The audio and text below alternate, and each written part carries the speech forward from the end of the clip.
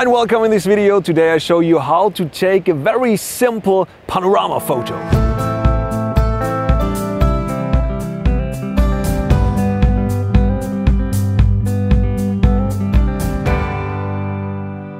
Maybe you've seen great panorama shots of an epical landscape in that nice panorama format you can perfectly print out and hang on top of your sofa in your living room or your bedroom or your toilet or wherever you want to just put it. And I show you that it's very simple and how you can very easily take a panorama shot like this as well, stitch it together afterwards in a program and then just do whatever you like, print it or just look at it on your computer. So what you need for that is just a camera and the lens. You don't need a tripod. You can use a tripod, but for that simple technique here, you don't need a tripod. First of all, you go very wide angled, and the more wide angled the better, because the more you get already with just one shot in the frame. I'm right now, for example, on a 60mm full frame. That is something around 11mm APS-C camera. So yeah, when you use something like a Sony a6000 or something, that's then 11 or 10mm in focal length. And yeah, you can use like whatever focal length you need,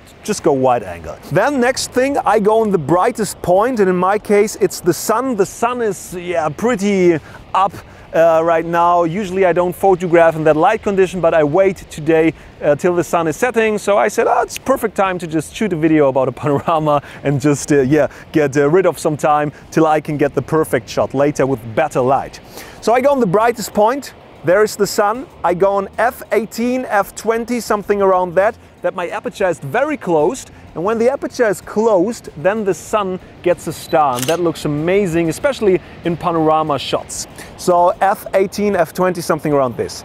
Next is ISO 100, and then I just adjust the shutter speed, and I go on 1/200ths, 1/250ths of a second of shutter speed, so just that it's a good exposure in this direction. And this is very important. I'm in the manual mode and I don't switch my exposure when I go around in the panorama, because that will mess the panorama up. I shoot in RAW, and I usually set my white balance as well. Right now it's sunlight, so it's very easy, just set it on sunlight. You can use auto white balance when you use RAW, but when you use JPEG mode or something, don't use auto white balance, because it might happen that you switch around in the panorama, that you just tilt your camera and then it changes the white balance, and then it's a mess to stitch it together afterwards in a program. I always recommend to shoot RAW.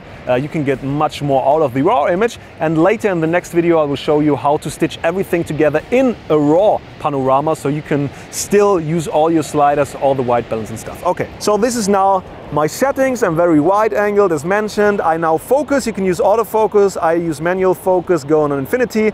And now the important thing is I go in this direction. This is my first shot. And now I just tilt my camera around like this and take several shots, and every shot should lap over the other shot. So in each image there should be the same information that the program afterwards sees. Okay, there's the information, that belongs together, so I can make a panorama shot. I put my leveler in the camera on. That is a good helper. If you don't have a level in your camera, you can just use your grid lines. You can use your focus points maybe when you have them in your viewfinder, and just look that it's leveled in one line, maybe with the horizon or something. And then you start with the first image. All right, everything is leveled. I just do it like this, and I take the first shot. All right, and now I just remember what is in my right corner. So I try to overlap 1/3 of the image with the next image. So in this case, 1/3 is the cliff there. Click, first shot. And now the second third is the cliff as well, but now in the left-hand corner. Before it was in the right-hand corner, now it's in the left-hand corner. And I take the next shot. Still let it lap, still everything is leveled. That's what I want to do.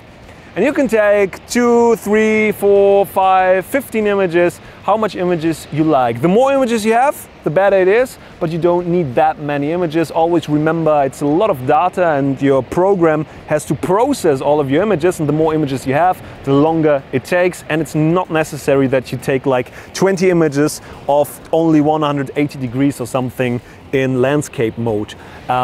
Totally enough to use maybe 5. or something. When you're very wide angled, that usually should work. The great thing now is you can not only do it in landscape mode, you can do it as well in portrait mode, and the advantage is that you get more in the frame because you tilt the camera around and you have the wide angle from top to bottom. So I will do the same shot but now in portrait mode, and I just do the same. I start here, and now the sun was in my right hand third, and now it's in my left hand third in the next image. Everything is leveled, and now I just go on.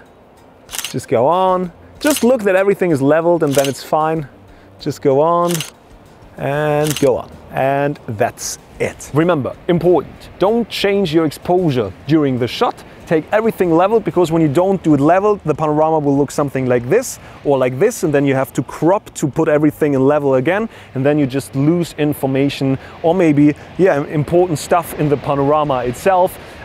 Use RAW and then just have fun. Quick commercial. If you want to learn more about landscape photography, check out learnfromben.com. This is my website, and there we got full courses about landscape photography where I teach you all my techniques, and we filmed a brand new course in Iceland, and there I teach you more advanced landscape photography techniques, because this is a simple panorama technique as mentioned, but there are more advanced techniques as well, like vertical panoramas like this or just like this, and with a tripod, nodal adapter and all this stuff. So check out learnfromben.com if you're interested in this.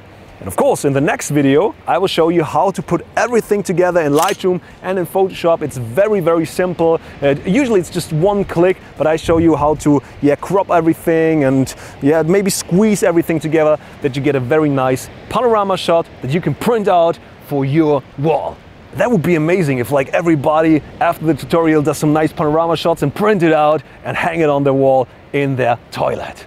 Amazing, life goal. Okay, if you like this video, hit thumbs up, share it with your photography friend, and of course subscribe to the channel if you haven't already. I'll see you in the next video, and I will do some nice panorama shots.